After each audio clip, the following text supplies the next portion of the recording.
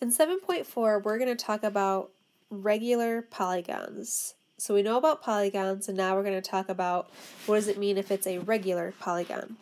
So a regular polygon is both equilateral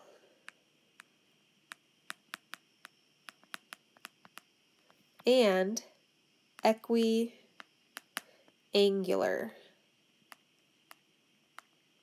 So those are some fancy words.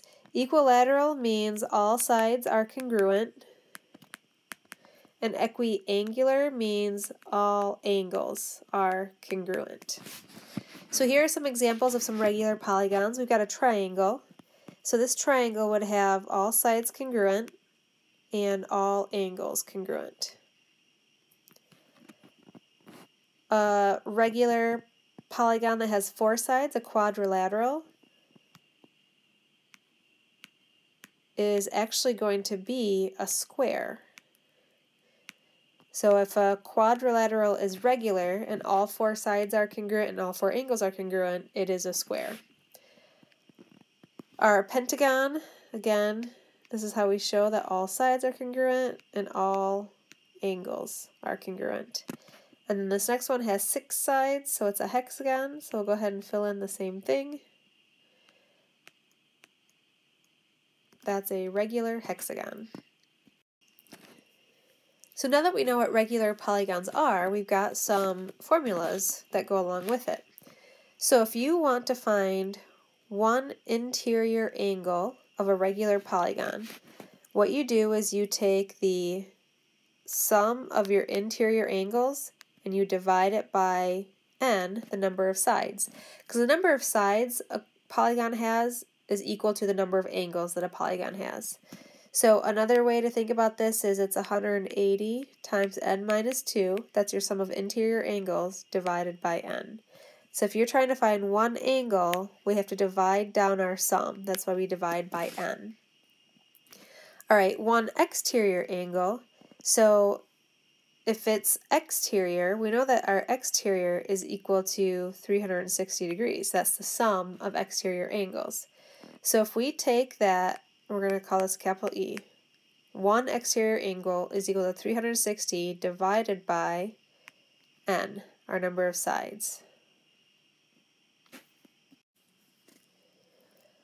Alright, then we also have a theorem called the exterior angle theorem. So, the way that this works is if you have a triangle, and you extend one of the sides, that gives you an exterior angle right here where x is. So if you were to add up angle A plus angle B, it's going to equal that exterior angle, angle x.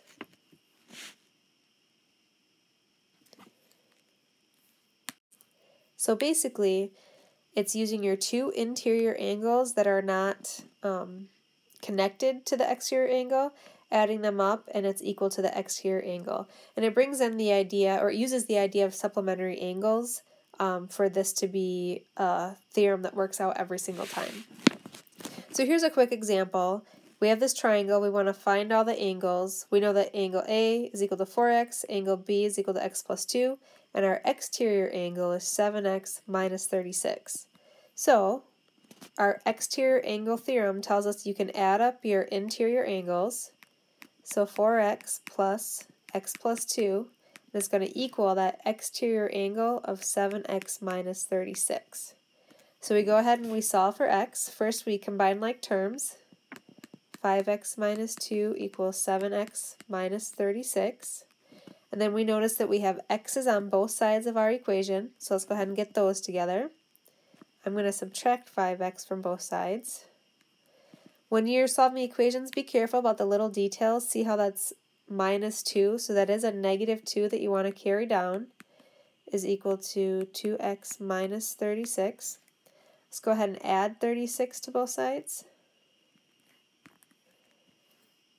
So we have 34 is equal to 2x, divide by 2, and we get x is equal to 19.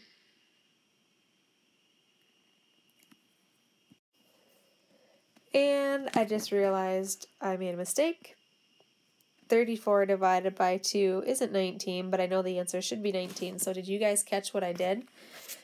That's so funny, because I said, be careful about bringing down the correct sign, and it's all in the details, blah, blah, blah, blah, blah. This is how easy it is to do.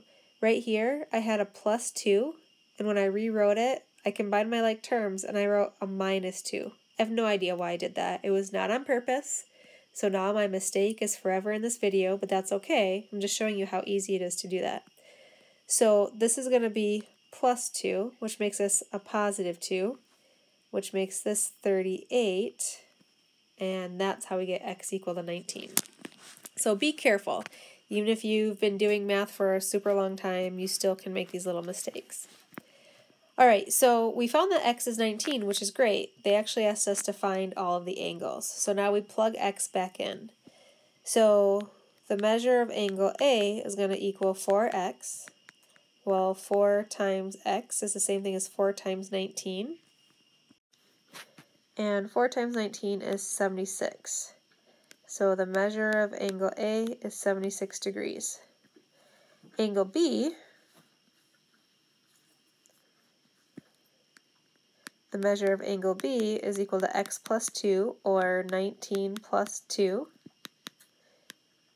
And so angle B is 21. And then the last one is, well, I'm not even sure. I would say the measure of angle B, C, but we don't have anything over here. So we'll just find the measure of angles A and B and call it good.